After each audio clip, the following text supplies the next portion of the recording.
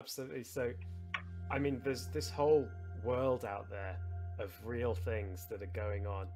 And if we want to build technology that interacts with the real world, we need to be able to basically take information from the real world and process it and use it to make decisions.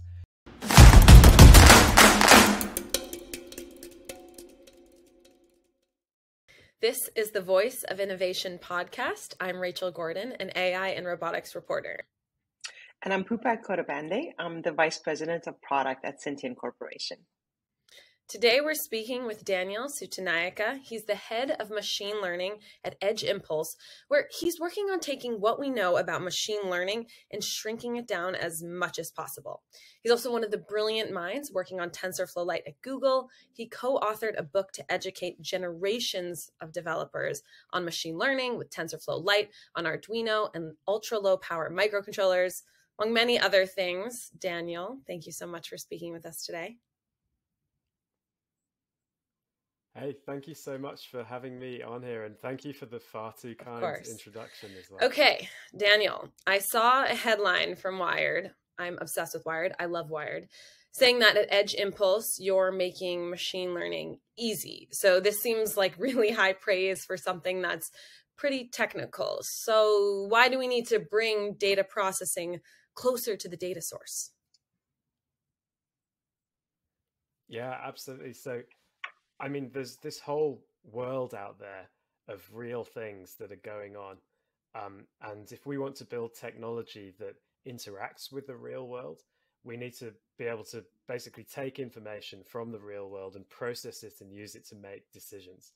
And the whole model that we have, kind of historically with AI and machine learning, is based around this idea of centralization, and that you've got some big beefy server somewhere. Generally because of the fact that a lot of these algorithms are quite computationally expensive. And then you've got a bunch of sensors out there in the world that are soaking up information and sending it to a big beefy machine in the middle that's then processing it and trying to understand what's going on. And you know, that model's okay for some things. It's led to a lot of successful products. It works really well with things like the web, where we've got, like, I don't know, recommending products for people to buy based on their purchasing history. But it all starts to fall down a little bit when we're dealing with data out there in the real world. If I want to use a machine learning algorithm to understand what's going on in my backyard, to do that, I need to get the data from sensors that are monitoring things about my backyard. Maybe like I've got a camera looking out for interesting wildlife, or a microphone listening for bird song. And I want to be able to identify when different cool things are happening. I don't necessarily want to have to take all that data and send it into the cloud. First of all, it's really expensive to do that from an energy point of view. If we've got IoT devices out there that are collecting data, it's quite sort of low energy to collect data, but sending it via radio or whatever mechanism, whether it's like satellite or mobile, 5G, whatever, uses huge amounts of energy. Secondly, the cost of having these connections is pretty high. So having a constantly streaming wireless connection from an IoT device to a server introduces a lot of expense.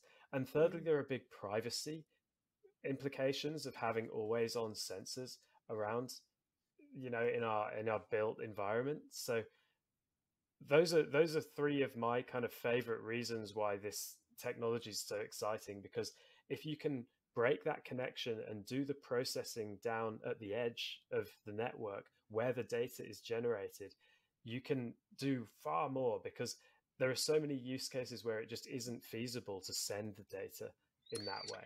Yeah, I totally agree, actually. And I also agree on the reasons for having processing right on the edge.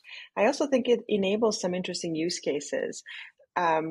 My kids have a really hard time understanding what I do. So anytime I can relate it to pop culture, it helps me. And a few months ago, I think there was an article on Hackster about the rats that can be used to detect landmines using these backpacks with machine learning algorithms on them. And then That's awesome. I think it was last week that people talked about it on The Daily Show. So then I told my kids, this is stuff that we work on, and they really related to it. Do you have any of your favorite use cases that you want to highlight? Yeah, absolutely. So I mean, my examples kind of gave it away, but I'm a big fan of the use of machine learning in conservation. And it's interesting because this technology, the ability to run sophisticated ML algorithms on small devices at the edge of the network is fairly new. It's only been accessible for really a couple of years. And some of the first people to adopt it were researchers in the conservation community who are needing ways to understand what's going on in potentially remote locations where there isn't good connectivity. And it turns out this technology solves some really serious problems they have. So, for example, imagine you want to monitor the population of a certain type of animal in a certain location. One way to do that is to put out camera traps, which are these automatic kind of motion activated cameras that snap a picture anytime something moves, and you just throw out a bunch of them in strategic places. When an animal wanders past, it takes a picture, and you can then go out there when the memory cards have filled up and collect them and count the animals and get some estimate of the population. And that's an oversimplification, but they're a really useful tool for conservationists.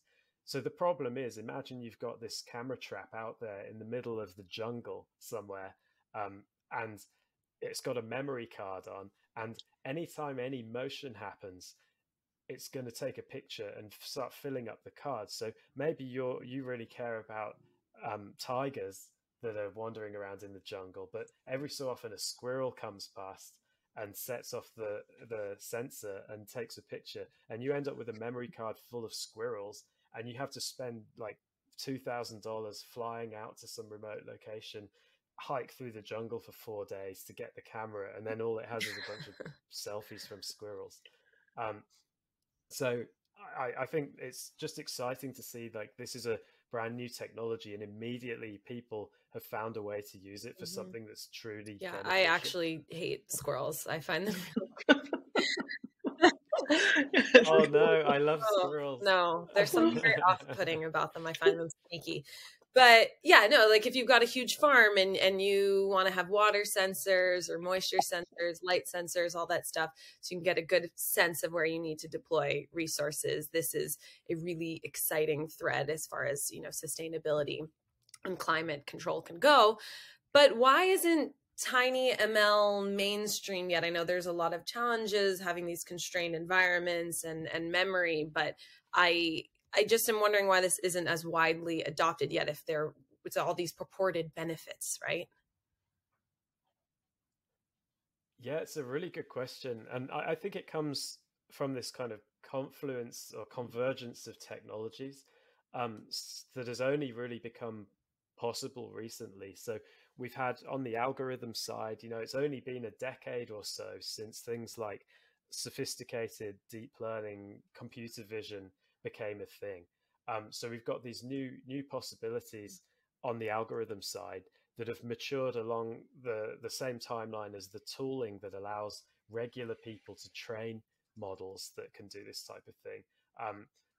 There's stuff that's been pretty inaccessible to regular developers until quite recently. Then at the same time, we've had the hardware maturing and getting to the point where we've got 32-bit microcontrollers that can run these types of algorithms fast enough to be useful and have enough memory to be useful, and come at a price point that makes it accessible for the types of projects people are wanting to build. And then we've got all these new types of hardware coming through, accelerators that are designed specifically to run deep learning models on device without using too much energy. So we're really just at the moment where all of these things have started to come together, where you can get accessible tooling, you can find algorithms that are effective for solving the right types of problems, and we've got the hardware that will run these things in the field. So it's just the beginning of the journey, because there are still more big problems to solve. Things like, how do you get data? Data is always the big blocker, and where in some domains there are big public data sets available, like for computer vision, in other domains like monitoring industrial machinery, there's almost no data in comparison. So we're still at the start of this journey, but things are going to get easier and more accessible and more widely understood. Before we keep talking about embedded systems, I do want to talk about your professional lineage a little bit, because it's incredibly impressive. You're an engineer, a teacher, a founder, a communicator in this field. You work at Edge, TensorFlow Lite at Google. You authored this really important book on TinyML. You've worked on conversational AI. You co-founded Tiny Farms, which I'm really excited to talk about later, which focuses on automated protein production from insects. So tell me about your work history. Yeah, so first of all, I got to try not to blush Just from the far too kind introduction. But yeah, I've done a lot of crazy random stuff, really, and there are some themes going through it. But I think, like, what I'm excited about is like building systems that allow you to bridge the gap between computers and the real world, because I love computers. I always have. I was a kind of little kid where I was programming age 8 on like an old computer that my parents had, and like just always been interested in like taking things apart and looking at circuit boards and trying to figure out what's going on. But I also love the real world, and I'm not content to just sort of live in a little darkened room coding all day. And so trying to find a way to kind of bridge the gap between those two things. And I started out, I was working at a university in the UK, Birmingham City University, doing stuff around auto ID technologies, which are like, it's kind of a bit of an outdated term these days, but at the time it's like this kind of collective word for all these things that can let you understand a little bit about the real world using computers. So barcoding for tracking items, RFID for tracking items and storing data on them, things like biometrics, like face recognition and face detection and fingerprint recognition. And there are all these sort of fairly straightforward, very basic at the time ways of just keeping track of what's going on in the real world. And over the last 20 years, that stuff has just gone crazy. We've gone from like really rudimentary, basic kind of hand-coded feature extraction algorithms for face detection through to deep learning based systems that can you take a big data set of faces and train an embedding model, and then you can use that to understand how similar two faces are to each other, and all this amazing stuff. And we're just living at this time where this type of technology is like blown up and become part of everything. You've now got like face recognition built into your phone, that happens with almost zero latency when you want to unlock it.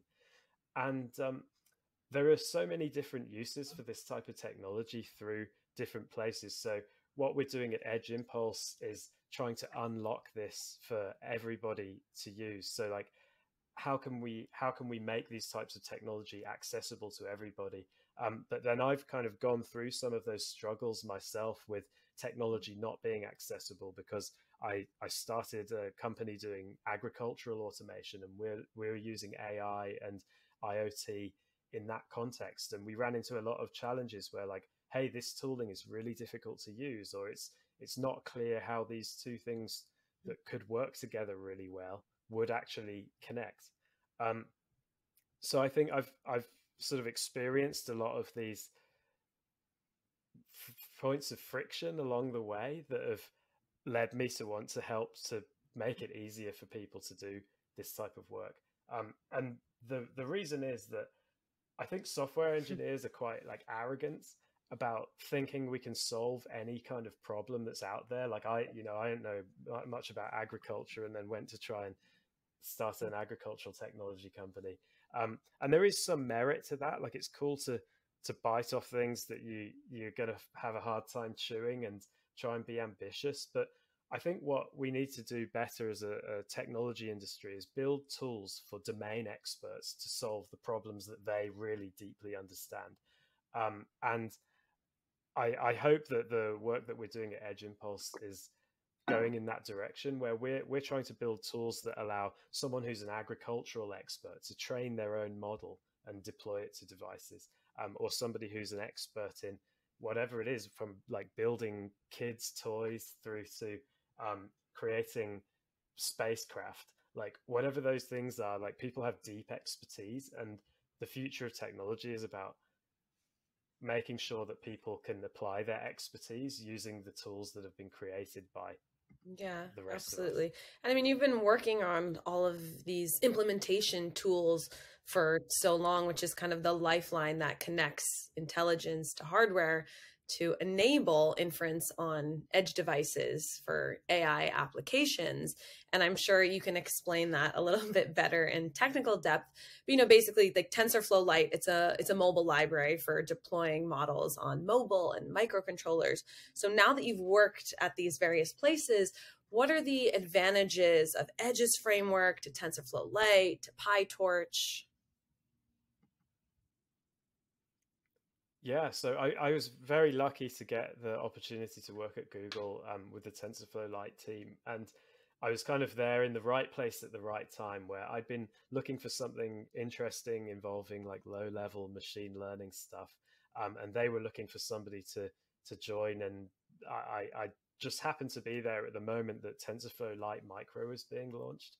And so TF Lite and TF Lite is Google's framework for deploying TensorFlow models to the edge. But it started out with the idea of deploying models to mobile phones, which is probably the most beloved and widespread used edge device with a super powerful processor. It's kind of an obvious place to start if you're going to try and run models somewhere. So the TensorFlow Lite team, after launching that product, kind of realized there's the opportunity to go smaller. If you can make things more efficient and have less baggage required for the bringing along with the library, then maybe you can start to run models on really tiny devices like microcontrollers. And so TensorFlow Lite Micro came out of that effort. And the thing that's really cool with TF Lite Micro is that Google weren't just like, hey, we're going to build this framework and throw it out there. But actually, Pete Warden, who's kind of the visionary guy behind the whole thing, realized that the problem that needed to be solved was making sure that there's good support for lots of different types of hardware. So what they did was reach out to chip manufacturers and work with chip manufacturers to make sure that there's support for accelerating the inference of deep learning networks on these devices for a lot of different hardware, because otherwise you might have something that works really well on one device but doesn't work on another device, or something that works well on one device but is really slow on another. So they came up with this idea of kind of pulling things together and getting good support across the board for getting good performance on a good baseline of devices. And in the process, they created this interpreter-based library, which it takes a model, parses the model, and then runs through the model step by step and calls out to the code implementation for different pieces of the model. A model, you can think of it like a graph, and it would like run a different bit of code for every bit of the graph. And that's a good approach because it's nice and flexible. It's easy to work with. It's easy to debug. But it does have some limitations. There's some overhead involved anytime you're using an interpreter rather than just executing code directly. And so what we did at Edge Impulse is take the awesome open source code that has been created by TensorFlow Lite Micro and its contributors, and wrapped that in some code generation magic, so that we basically take a model And instead of like interpreting the model and calling out to these different functions, we actually just generate some code that directly calls the functions in the right order, passing in the right data in order to execute the model. So by doing that, we've been able to reduce the overhead involved with running the model. So it uses less ROM, less RAM, and it's a little bit faster. But this is just one approach to making deep learning run quickly on embedded devices. And there's a few different ones. So another noteworthy way is to use some kind of compiler that takes a model and directly generates machine code from the model. There are other ways where you can have different types of interpreters which execute a graph in a virtual machine sort of space, and you can do all sorts of interesting graph compilation stuff to create optimizations that make sense in that space. So there are a few different approaches here, and I think it all depends on the target you're trying to deploy to, which is the best. And I see in the future, like there's always going to be more and more tools and more ways to deploy. And what we need to do is create an easy way of doing all of those types of deployments if you have a model that you've created. And so hopefully that's one of the big benefits of Edge Impulse. You can target loads of different devices that all use these different types of approaches. And you don't have to do anything extra. You've got your model that you've trained, and you can click a button and hopefully it works. Pupak, what are you seeing in the field as far as, a lot of these simple models are on Arduino type or systems and Raspberry Pi type systems. So do you think that we're going to end up in a more FPGA or ASIC direction if you really want low power? I think it's interesting because we see a lot of, maybe I would just classify them as the general public, even though they're all engineers as well, playing around and supporting these use cases on Arduino type boards or basically small, easy to use things. But still, we see that the stuff that goes to production and ends up being big volume ends up being purpose-built solutions. So I think, as Daniel alluded to at the beginning, we're still at the precipice of people having the tools to be able to play around.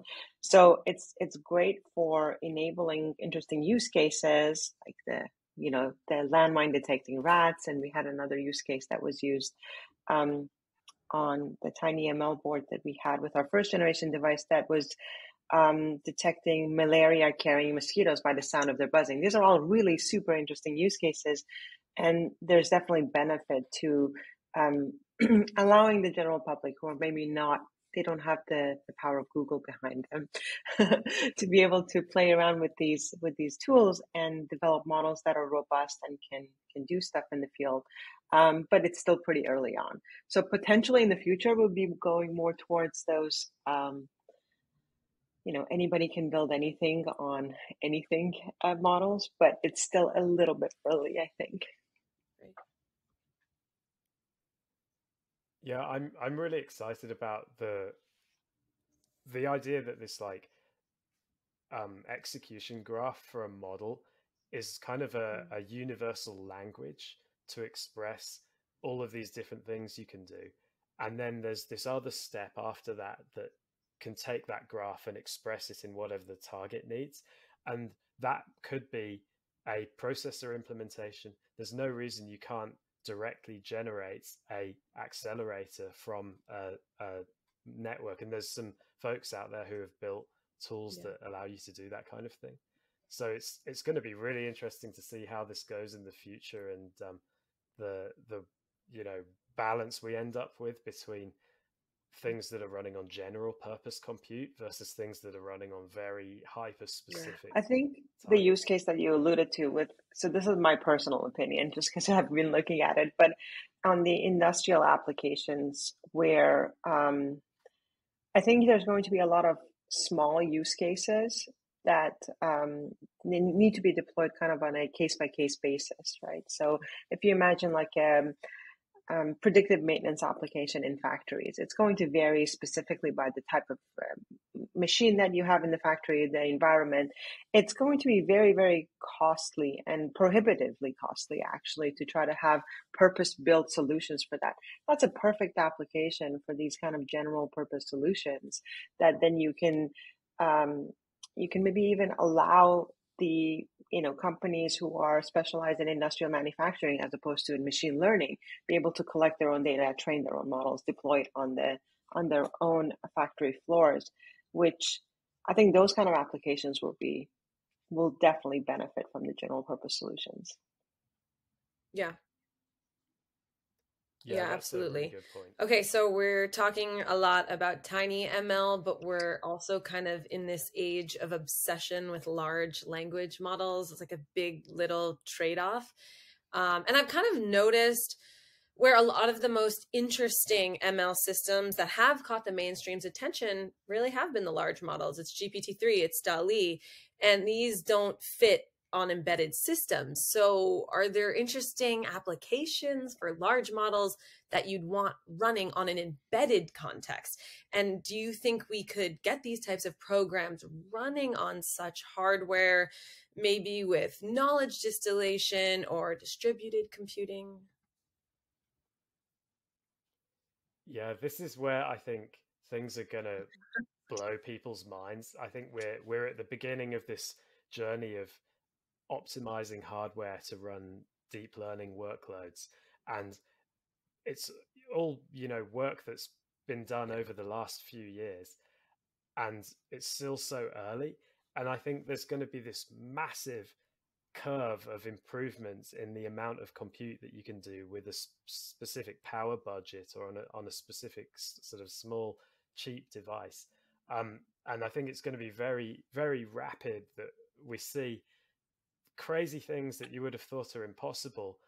I mean, even in my time in this field, at the beginning, no one was running vision models on microcontroller, and then suddenly everyone's running vision models on microcontrollers, and it just had seemed completely inaccessible. And now we're running vision models in real time on microcontrollers, and a couple of years from now, I totally see that we're going to be doing things like full real-time transcription with really good accuracy of audio. So we have this whole assumption of like, you've got something like the Google Assistant or Siri or whatever, and it gets woken up by some on-device keyword spotting algorithm. But after that, it captures all of what you're saying and sends the audio to a server to be processed by a big model. And I think that's just going to go away. We're going to do everything on device. And you already see that with some mobile phones have like built-in on-device transcription models. They're still in the tens of megabytes, so they're still too big to run performantly on a microcontroller. But with the types of accelerators and types of architectures that people are working on right now, and even on the algorithm side with things like structured sparsity and deeper levels of optimization, we're definitely going to be able to do this type of thing.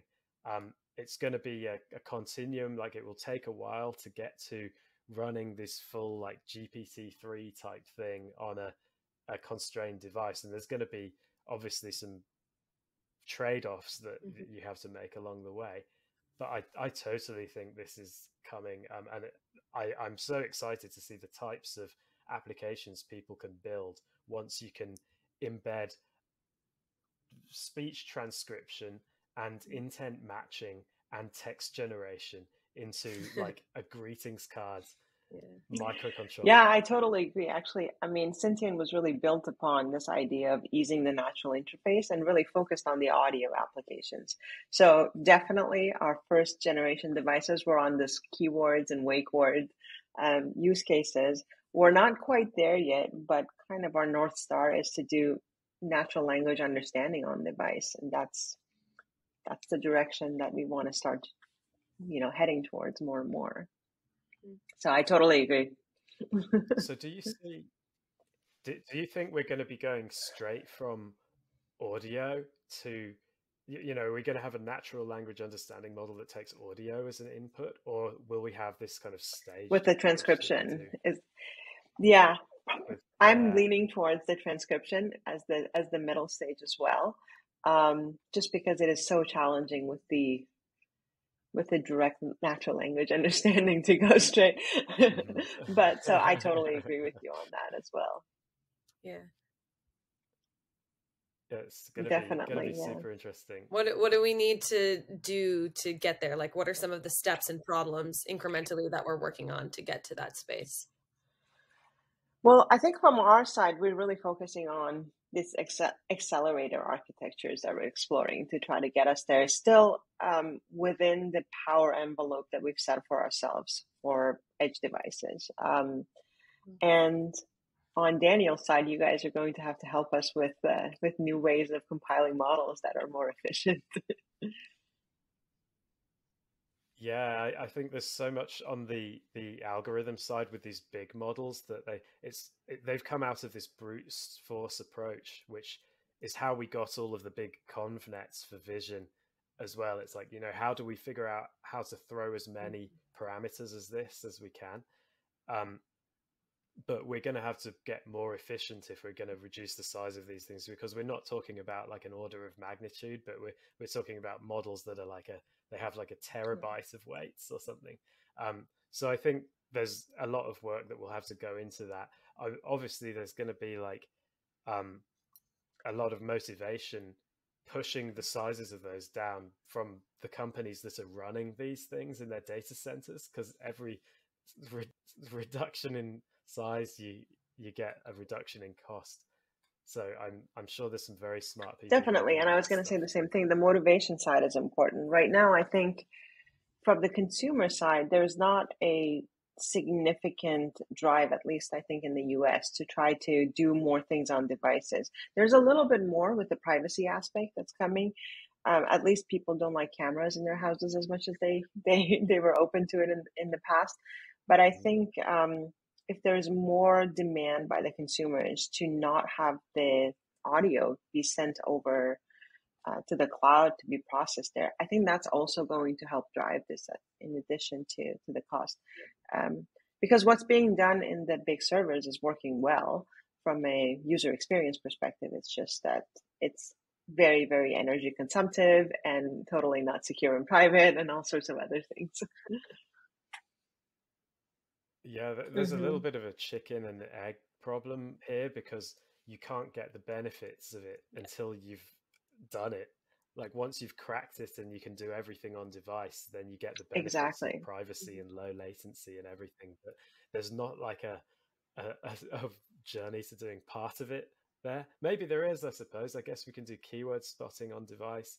I don't know what the next incremental step is from that. Like maybe instead of transmitting raw audio to the cloud, we're transmitting vectors that represent certain sounds. I don't know. And maybe you still can get some incremental but benefits. talking about privacy, I think that we have these resource efficient on device federated learning algorithms, TinyFL, because TinyML is not enough. We need just more acronyms. But federated learning lets phones learn a shared prediction model collaboratively, all while the training data, stays on the device, avoids the cloud. And there's definitely the trade-off with noise and accuracy, but it seems like there could potentially be a lot of promise with health data to move away from being more centralized with tiny federated learning. So what do you guys think about this? So yeah, I think it's a super interesting approach. However, with some caveats. So the general idea of federated learning is awesome, that you can do a bit of learning on devices and then combine all of the insights that you've derived across a network of devices into one model and then send that back to the devices, so they can kind of all benefit from the little slice of the world that each of them has seen. So obviously there's big privacy benefits there, because you're not necessarily having to send the data back to a central server for training to take place. And there are also benefits in just sort of breadth of being able to look at a lot of little corners of the world at the same time. and train a model. The problem is that it doesn't solve the data problem for you. And the reason is that usually when you're training a model, or if you're collecting a data set, it's kind of easy to get raw data. It's expensive often and difficult and time consuming, but the really hard part with data is having labels for your data that help you make sense of it. There's a huge difference. Like, imagine if I captured 24 hours of audio from inside my home of, you know, people talking and things happening. By itself, that's completely useless. But if I label it with like, oh, this was when I was cooking breakfast, this was when I was having a chat, these are the words that I said, then suddenly you can actually use it for real things. And the issue with things like federated learning is that it's often you don't have a way to find labels when you're on the edge. Sometimes you do. So the example with the mobile phone keyboards, so you're training a model to predict what words someone was trying to type, even though they're making mistakes. So that kind of comes with labels, because if I type a word and it predicts the wrong one, then I delete the word and type the correct one. So there are these implicit labels in the interaction. Same as if you've got like a user who's operating a machine. So imagine you're, I don't know, you've got some automated system in a car that's like recommending whether you should drive left or right. And then you can look at whether the user actually drives left or right. Maybe they're doing some complicated parallel parking and the sensor's supposed to help them. So if the system told them to turn the wheel left and then they actually turned it right, that's a label you can use to say, hey, our prediction was a bit unreliable. But with loads of things, you can't really do that. You can't really do that if we're looking for like animals in the forest, for example. Like when the tiger comes past, if I don't have a way to distinguish a tiger and a squirrel on the device. And if I did, then I wouldn't need a model. I'd already have some solution that can do it. So there are some problems that are perfect for solving with federated learning, but there are also a lot of problems. I'd say, the vast majority of problems where it doesn't solve that problem, that labels are expensive. So I do think we're going to see more evolution in these types of distributed approaches and privacy preserving approaches. I think it's really promising, but it's not the magic key to unlocking all of these use cases. I 100% agree. I also don't think it's the panacea of doing more on the edge, but definitely a way to move forward and try for specific use cases. Right. Okay, so Daniel, you wrote this book with Pete Worden, who we're actually supposed to interview soon. And you were trying to help software and hardware developers in building embedded systems using machine learning. So what did you want to accomplish with this book? Because writing a book is not a small undertaking. Yeah, so I mean, it was interesting, the whole process of writing this book. So the goal was we've got to get people to be able to use the tools that we're building at Google with TensorFlow Lite Micro. By themselves, they're some C++ libraries and a few READMEs and some documentation. But the story of how do you go from like data to having a model which is running on a device using this kind of library is a lot more than will fit into one README attached to an open source library. So Pete realized that we needed to do something to kind of broaden the accessibility of this type of technology. And Pete's done so much work in this respect, like doing online courses and all sorts of stuff. But one really good avenue for tech stuff is to write a book. And so we try to write this book that can basically take you as somebody who maybe knows a bit about machine learning, but nothing about embedded, or vice versa, someone who knows a bit about embedded, but nothing about machine learning, or even someone who doesn't know much of either, and take you through the very basics of building a project, understanding what all the moving parts are and how it works, and getting to something that does something interesting using embedded machine learning and kind of gets you over that first hurdle. So it was really exciting writing that, and we got a really good reception. But one thing that I realized during the process was that we wrote this book that's sort of like how to do the very basics, and it ended up being like 400 pages or something, and it's not a small book. And so this stuff really is complicated, and that was part of what went into, you know, why I was so excited about joining Edge Impulse when I met the founders, because it's still too inaccessible. If you have to read this giant book, we've still got a way to go to improving accessibility. And then kind of even beyond that, once you know how to use the basic tools, that's only one part of the problem, because machine learning is really a way of thinking about software engineering, and it's quite new to most people. Like, we've sort of got this typical way of developing algorithms that's quite well established at this point, but machine learning turns it on its head and says, instead of engineering an algorithm, you need to focus on building a data set. And by the way, there are all of these crazy pitfalls and things that can go wrong that are very unintuitive, and you've got to be aware of those. And so Jenny Plunkett, who's an engineer at Edge Impulse, and I have spent the last year writing another book, which is called AI at the Edge.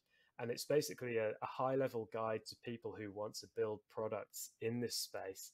And it goes through literally everything that we can think of, from like how to build a data set through to what are the different types of hardware targets you can deploy to, what are the different algorithms available, what are some design patterns for solving different types of problems, even like who do you hire if you're trying to build a team to build an embedded machine learning product. So that's the thick book as well. It comes out in like January, but it's about 500 pages or 550 pages, I think. So even with all of this work that we've put in to try and make things easier, this is a huge field, and it's going to require a lot of people kind of dipping their toes in an unfamiliar area of engineering. But it's so much more accessible now than it used to be, and we're gradually, you know, making it easier and easier. So my hope is that a decade from now, it's something that's in the toolbox of most engineers. Most engineers will be familiar with how to train an effective machine learning model to solve this is why I said domain. Wired was doling out some high praise by saying that you're making things easy, because this is such a nuanced, intricate part of the field and shrinking everything down that we're just starting to scratch the surface and understand of how this really could change our lives, and especially with sustainability, which I'm also the most excited about that. So, Daniel, what advice would you give to younger people who want to get into the field of TinyML, either in research or business? Maybe they're feeling a little bit intimidated by it also. What would you tell them? Yeah, so that question goes really well with what you just said, which is that we're kind of at the early stage of this whole new thing, and there's so much opportunity in this space for anyone who wants to contribute. I think, like, if you're interested in this topic at all, now's the time to start learning about it and getting involved. And you know, whether you're a student that's excited just to learn, or if you're an engineer who wants to start using this type of technology, there are so many unsolved problems and little areas where you can improve on something and make it better, whether it's like tooling for deploying to devices, or how do you understand whether a data set is good quality or not. So in terms of like things that people could potentially jump in and work on, it's like nearly infinite. I always get excited. Like my whole life, I always wanted to be there at the start of something. And this is the time where I've lucked out, and I've got here at the start of something. And there's this like infinite horizon of different cool problems to work on. And I just encourage anyone who's interested to dive in. There's so many good resources. There's a bunch of books on the topic that have come out or are coming out. There's a whole bunch of courses, including from like Coursera and Harvard's edX platform. There's loads of companies that are building tools that make this type of thing easier, and there are a bunch of open source efforts as well. So whatever your flavor of thing, there's a bunch of universities out there that are running degree programs that are focused on TinyML.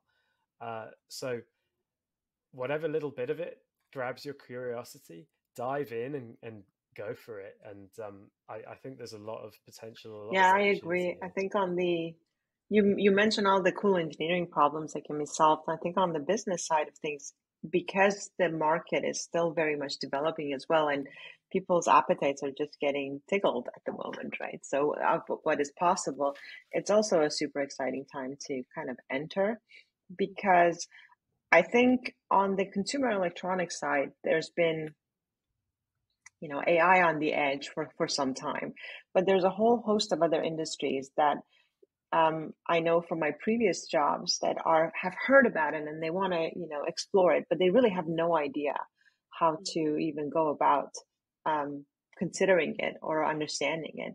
So if you are an engineer that has some business leanings as well, being able to bridge that gap of explaining what is possible to somebody who's probably not a machine learning expert is going to open up a brand new set of opportunities that not only is going to be obviously financially lucrative, but also I truly believe is going to help make life better for everyone, which is really the ultimate goal of what we're trying to drive here. Absolutely. Yeah, that's so true. I think like the real thing that's exciting here is that AI tools are making the jump from being something Exactly. that AI experts can use to being something that all experts can use. So if you're an expert in something, please learn this stuff because it's going to allow you to scale your expertise. Thank you both so much for speaking today. This was amazing. I absolutely loved getting to pick both of your brains. Thank you so much, Rachel. And thank you, Daniel. Yeah, thank you so much for having me. It's been really cool, and I appreciate the really good questions.